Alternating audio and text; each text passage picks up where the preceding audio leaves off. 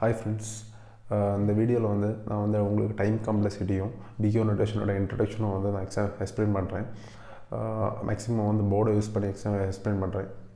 என்னென்னா few examples எழுதி அதை எப்படி கால்குலேட் பண்ணலாம், ஒரு செட் ஆஃப் இன்ஸ்ட்ரக்ட் கூட ஒரு எக்ஸிக்யூட் ஆகிறதுக்கு எவ்வளோ டைம் ஆகும் அப்படிங்கிறத நான் உங்களுக்கு போர்டில் போர்டை யூஸ் பண்ணி தான் உங்களுக்கு எக்ஸ்பிளைன் பண்ணுறேன். இப்போது நான் என்ன பண்ணலான்னு இருக்கேன்னா, ஒரு பேசிக் ப்ரோக்ராம் எழுதி அதோட டைம் காம்ப்ளெக்சிட்டி எவ்வளோ ஆகுது, அதை எப்படி கேல்குலேட் பண்ணுறோம், எதை பேஸ் பண்ணி கேல்குலேட் பண்ணுறோம் அப்படின்னு நான் உங்களுக்கு சொல்கிறேன். என்னென்னா, ஒரு பேசிக் ஃபங்க்ஷன் அடிஷன் ஃபங்க்ஷன் எழுதியிருக்கேன்.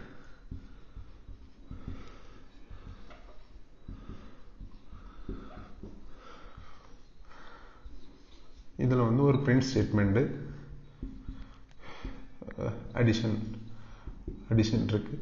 அதே நேரத்தில் இன்னொரு வேரியபிள் இருக்குது, variable a is equal to 10 இருக்குது. ஓகேவா? இதில் என்னென்னா, டைம் காம்ப்ளெக்சிட்டியோட மெயின் பேசிக்ஸ் என்னென்னா, ஒவ்வொரு line item, that means each statement it will take 1 unit of time அப்படின்போம்.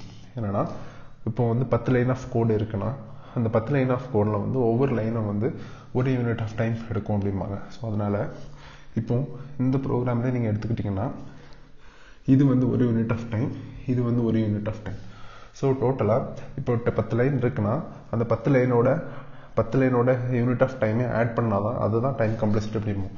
இப்போ இதில் 2 லைன் இருக்குதுல்ல, இதோட total unit of time 2. So அதை என்னென்னா பிக் ஆஃப் 2 அப்படிங்கலாம். ஓகேவா? இது பேசிக். இதில் என்னென்னா, இந்த டைம் காம்ப்ளெக்சிட்டி 3 வேல கால்குலேட் பண்ணலாம். ஒன்று என்னென்னா லீனியர் டைம், இன்னொன்று என்னென்னா கான்ஸ்டன்ட் டைம், மூணாவது உள்ளது என்னென்னா quadratic time.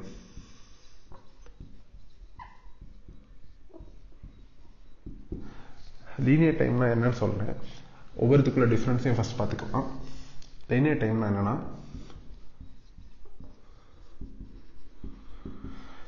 For example n number of input கொடுக்குறீங்கன்னு வச்சுக்கலாம், அதோட டைமை கால்குலேட் பண்ணும். இன்புட் க்ரோ ஆக அதோட டைம் க்ரோ ஆகிட்டே இருக்கும். ஃபார் எக்ஸாம்பிள் இப்போ 2 இன்புட் கொடுத்தீங்கன்னா அதோட time 1 minute, 2 minute, 3 minute, 4 minute எடுத்திங்கன்னா, ஒரு இன்புட் கொடுத்தீங்கன்னா அதோட டைம் 1 மினிட்டாக இருக்கும். 2 யூனிட் கொடுத்தீங்கன்னா அதோட டைம் 2ஆக இருக்கும். 3 இன்புட் கொடுத்தீங்கன்னா அதோட டைம் 3 டைம்ஸாக இருக்கும். ஸோ இதை தான் லீனியர் டைம் அப்படிம்போம். அடுத்து கான்ஸ்டன்ட் டைம் என்னன்னு பார்ப்போம்.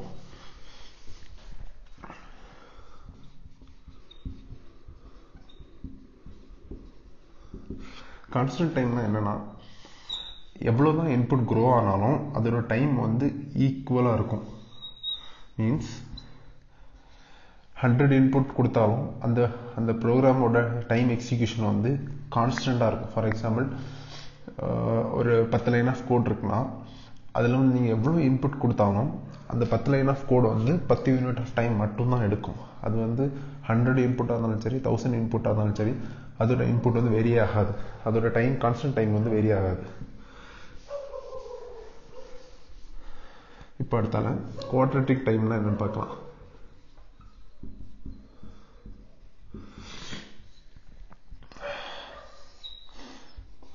டைம் இதில் எப்படி ஆகும்னா, இன்புட் வேரி ஆக sudden changes of time change ஆகிட்டு இருக்கும். ஃபார் எக்ஸாம்பிள் இப்போ 2 இன்புட் கொடுத்தீங்கன்னா அதோட டைம் கால்குலேஷன் மேபி 6 இருக்கலாம், 8 இருக்கலாம், 8 மினிட் ஆகலாம்.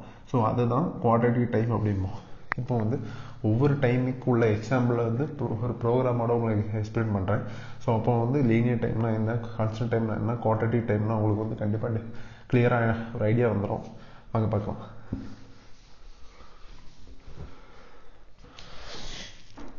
ஓகே, ஃபர்ஸ்ட் லீனியர் டைம்னா என்னன்னு பார்ப்போம்.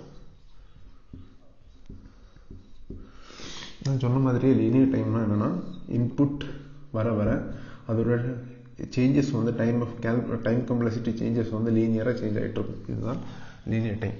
ஸோ இதுக்குள்ள ப்ரோக்ராம் என்ன அப்படின்னு பார்த்துக்கிட்டிங்கன்னா, ஒரு சாம்பிள் ப்ரோக்ராம் எழுதிக்கிறேன். For loop i is equal to 0, I less than a, I plus plus. இதுக்குள்ள ஒரு ஸ்டேட்மெண்ட் இருக்கு.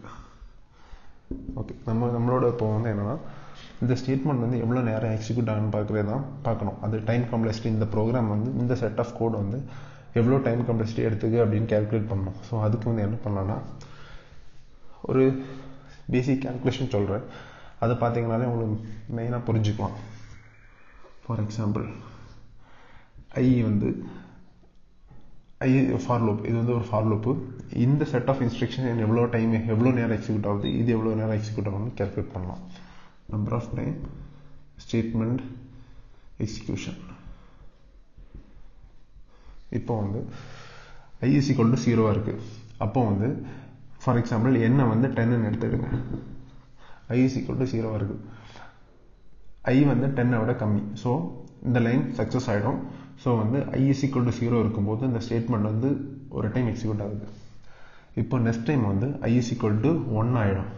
அப்போவும் இந்த ஸ்டேட்மெண்ட் எக்ஸிக்யூட் ஆகுது, சக்ஸஸ் ஆகுது. அடுத்த time next time 2 time execute ஆகுது டோட்டலாக. அடுத்தது வந்து i is equal to 2 இருக்கும்போது இந்த ஸ்டேட்மெண்ட் 3வது நேரம் எக்ஸிக்யூட் ஆகுது. 3 இருக்கும்போது இது வந்து 4வது நேரம் எக்ஸிக்யூட் ஆகுது. இப்படியே போயிட்டு இருக்கும்போது 10 இருக்கும்போது இந்த ஸ்டேட்மெண்ட் 10 இருக்கும்போது இந்த கண்டிஷனை செக் பண்ணுது, இது சாட்டிஸ்ஃபை ஆகாது. ஸோ அதனால வந்து இந்த ஸ்டேட்மெண்ட் எக்ஸிக்யூட் ஆகுது. இது வந்து டோட்டலாக எவ்வளோ நேரம் எக்ஸிக்யூட் ஆகிருக்குன்னா 10 டைம் எக்ஸிக்யூட் ஆகிருக்கும். இது வந்து 10 இருக்கும்போது இந்த ஸ்டேட்மெண்ட் எக்ஸிக்யூட் ஆகுது. ஸோ இது வந்து இது க்ளோஸ் ஆகிடும். ஸோ இந்த லைன் ஐட்டம் எவ்வளோ நேரம் எக்ஸிக்யூட் ஆகுதுன்னு பார்த்தீங்கன்னா n+1. பிகாஸ் நீங்கள் இதை பாருங்கள் 0 1 2 3 அப்படி மொத்தமாகவே கவுண்ட் பண்ணாலே இதோட total unit of execution time வந்து n+1 இருக்கும். இந்த ஸ்டேட்மெண்டோட எக்ஸிக்யூஷன் ஆஃப் டைம் வந்து என்ன இருக்கும். ஏற்கனவே முன்னாடி சொன்ன மாதிரி எத்தனை லைன் ஐட்டம் இருக்குதோ அவ்வளோத்தையும் மொத்தமாக ஆட் பண்ணிங்கன்னா அதுதான் வந்து டைம் காம்ப்ளெக்சிட்டியோட கேல்குலேஷன் அப்படின்னு. இப்போ இதோட டைம் வந்து என்னது n+1 ப்ளஸ் n அப்படின்னாலே 2n+1. ஓகே, இதில் அடுத்தால வந்து ஒரு பேசிக் திங் இருக்குது. என்னென்னா இப்படி ஒரு டைம் ஃபங்க்ஷன் நமக்கு கிடைச்சப்புறம் நம்ம வந்து இதை வந்து பிக் ஓ நோட்டேஷன் நம்ம மென்ஷன் பண்ண மாட்டோம். இதில் வந்து என்னென்னா எது வந்து ஹையர் ஆர்டரோ அதை எடுத்துக்கிட்டு அதோட கோஎஃபிஷியன்ட்டை ரிமூவ் பண்ணிங்கன்னா அதுதான் பிக் ஓ ஆஃப் நோட்டேஷன். இதில் ஹையர் ஆர்டர் வந்து 2 of n. இதோட கோஎஃபிஷியன்ட்டை 2 வந்து ரிமூவ் பண்ணிங்கன்னா n தான் வந்து time complexity, big O of n இது அப்படிம்போம். என்ன அப்படி சொல்ல வரேன்னா n நம்பர் ஆஃப் இன்புட் கொடுத்தீங்கன்னா n நம்பர் ஆஃப் டைம் எடுக்கும் அப்படிங்கிறது தான் இந்த ப்ரோக்ராமோட சிம்பிள் எக்ஸ்பிளனேஷன்.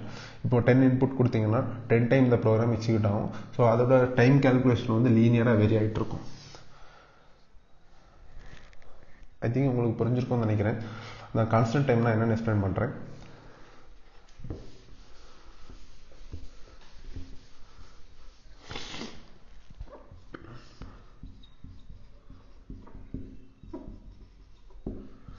நான் ஏற்கனவே சொன்ன மாதிரி கான்ஸ்டன்ட் டைம் என்னன்னா எவ்வளோதான் இன்புட் வேரி ஆனாலும் அதோட டைம் ஆஃப் கேல்குலேஷன் வந்து சேமாக இருக்கும், யூனிட்டாக இருக்கும். அதாவது கான்ஸ்டன்ட் டைம் அப்படிமோ. அதுக்கு ஒரு எக்ஸாம்பிள் ப்ரோக்ராம் சொல்கிறேன், கேட்டுடுங்க.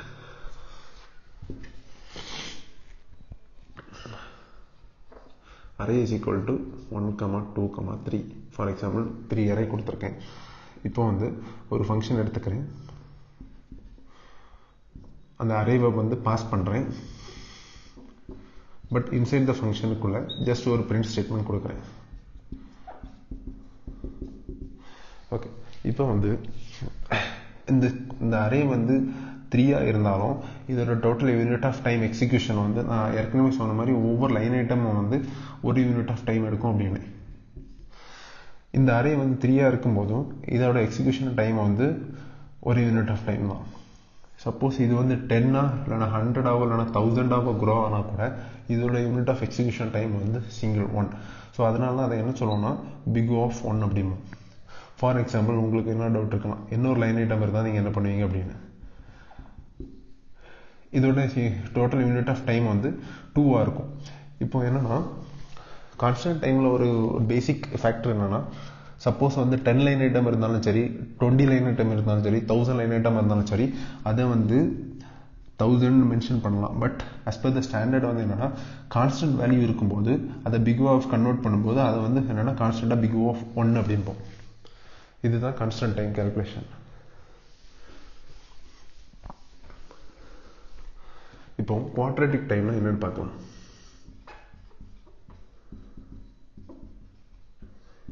நான் ஏற்கனவே சொன்ன மாதிரி நம்பர் ஆஃப் இன்புட் போக போக இதோட கேல்குலேட் டைம் வந்து வேரி ஆகிட்டு இருக்கும், ஹை க்ரோத் இருக்கும். ஸோ இதோட பேசிக் ஒரு சாம்பிள் ப்ரோக்ராம் எடுத்து உங்களுக்கு எக்ஸ்பிளைன் பண்ணுறேன் பாருங்க.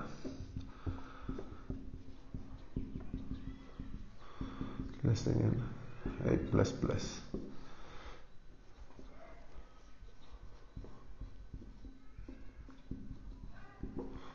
j less than I j plus plus இதுக்குள்ள இன்சைட் ஆஃப் ஸ்டேட்மெண்ட். இதுதான் வந்து ப்ரோக்ராம். இப்போ வந்து என்னன்னா இது வந்து எவ்வளோ டைம் ஆஃப் எடுக்குது, எவ்வளோ எக்ஸிக்யூஷன் டைம் எடுக்குதுன்னு கேல்குலேட் பண்ணலாம். வாங்க பார்ப்போம். என்னன்னா அதே மாதிரி ஒரு பேசிக் டேபிள் எழுதிக்கிறேன். ஒரு நம்பர் ஆஃப் டைம் ஸ்டேட்மெண்ட் எக்ஸிக்யூஷனு.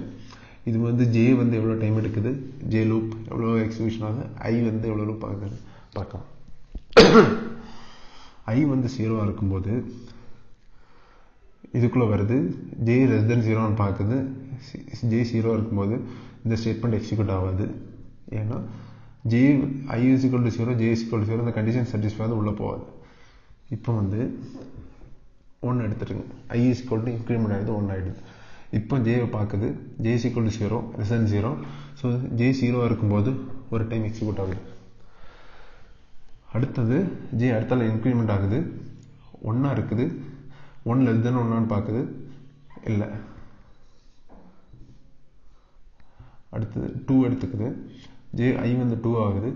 இப்போ வந்து ஜேக்குள்ளே பார்க்குது, ஜே 0 இருக்கும்போது ஒரு டைம் எக்ஸிக்யூட் ஆகுது, ஜே 1 இருக்கும்போது ஒரு டைம் எக்ஸிக்யூட் ஆகுது, 2 இருக்கும்போது எக்ஸிக்யூட் ஆகலை. ஓகேவா? இதே மாதிரி for example n is equal to 10 இருந்துச்சுன்னா,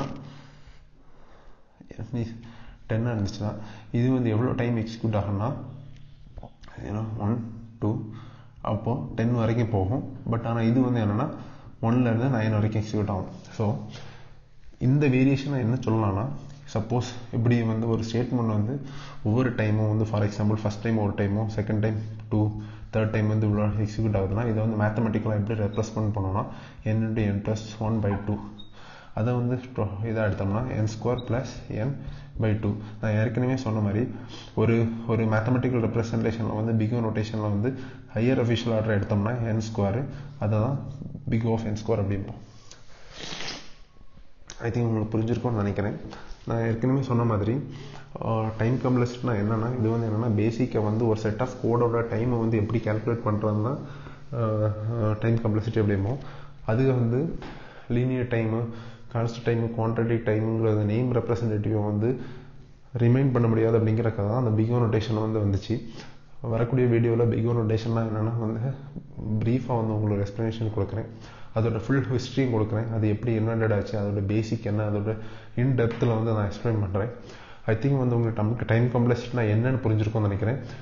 ஒரு 10 லைன் ஆஃப் கோட் இருக்குன்னா அது வந்து எவ்வளோ டைம் ஆகுது அதை எடுக்கிறதுக்கு, அதில் வந்து இன்புட் வேரி ஆகுனா எவ்வளோ டைம் ஆகுது, இன்புட் லெஸ் ஆகுனா எவ்வளோ டைம் ஆகுது, இன்புட் எப்போவுமே ஜாஸ்தி ஆகும்போது அதோட டைம் வேரி ஆகுதான்னு கேல்குலேட் பண்ணோம். ஸோ அதுதான் டைம் கம்ப்ளெக்சிட்டி அப்படிமோ. அதோட ஒரு 3 டைப் ஆஃப் கேல்குலேஷனை பார்த்தோம். லீனியர் டைம்னா என்ன, கான்ஸ்டன்ட் டைம்னா என்ன, குவாட்ரேட்டிக் டைம்னா என்னன்னு பார்த்தோம். ஸோ இதெல்லாம் ஒன்றுமே இல்லை.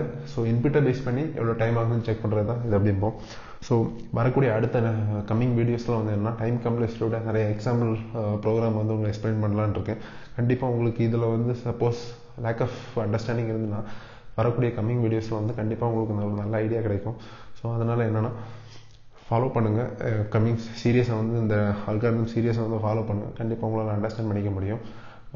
என்னோடய வீடியோ சேனல் இது பிடிச்சிருந்துச்சுன்னா உங்களோட அந்த வீடியோ கமெண்ட்ஸை லீவ் பண்ணுங்கள். அப்போ தான் நான் வந்து எக்ஸ்பிளைன் பண்ணுற விதத்தை வந்து மாற்றலாமா இல்லை நான் வந்து உங்களை அண்டர்ஸ்டாண்ட் ஆகியிருக்க தான் என்னால் புரிஞ்சிக்க முடியும்.